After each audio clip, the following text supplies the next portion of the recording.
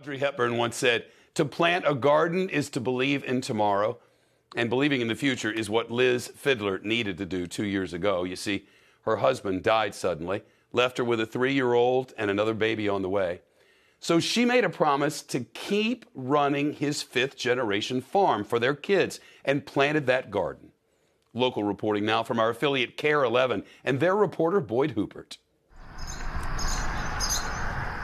When life lies heavy upon one's shoulders, there's something about the morning.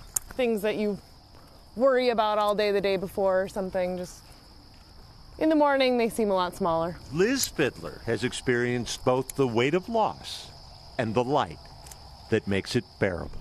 A gardener. These are called forget-me-nots. Forgetting not the man who brought her to this Stearns County farm.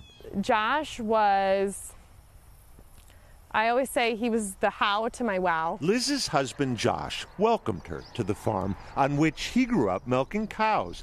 The 5th generation. The summer that he turned 36, we bought it and moved out here. As Josh grew his career in ag lending, Liz earned her doctorate as a nurse practitioner. Joined by their new daughter, Vidalia, the couple envisioned a hobby farm selling flowers and canned goods. A place of their own they named Sunny Mary Meadow after Josh's late mother. Then, 2 years ago, Liz had finished her first season in their first flower garden when their well-laid plans were uprooted. How old was he?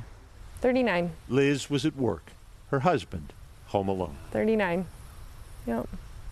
Josh collapsed while running on a treadmill. Sudden cardiac arrest. Yep. Fit and in seemingly perfect health, Josh had breezed through a physical 1 day before. Yep. 1 day after Josh's funeral, Liz learned she was pregnant with their second child. Her mother suggested continuing the flower business might be too much.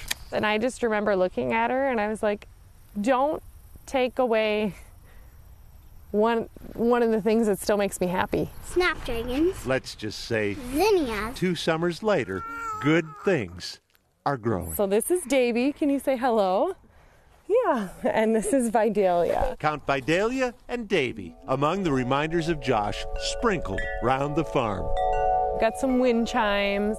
His last canned vegetables. This is like his corn relish. And his college flag. He loves St. John's University. But approaching 2 years since Josh's death, I like it. Also signs that Liz is making the old dairy farm her own. These murals reflect her personality very well. She's colorful and vibrant. The new farmhouse Liz and Josh had started planning together is now under construction. One cut flower garden has grown to 3. Picking up my flowers, my weekly subscription. And all summer long, customers arrive to pick up This is it. the hundreds of bouquets Liz assembles in the farm's old butcher shop. You have a choice. And move forward is kind of what I've chosen. It's called Snow on the Mountain.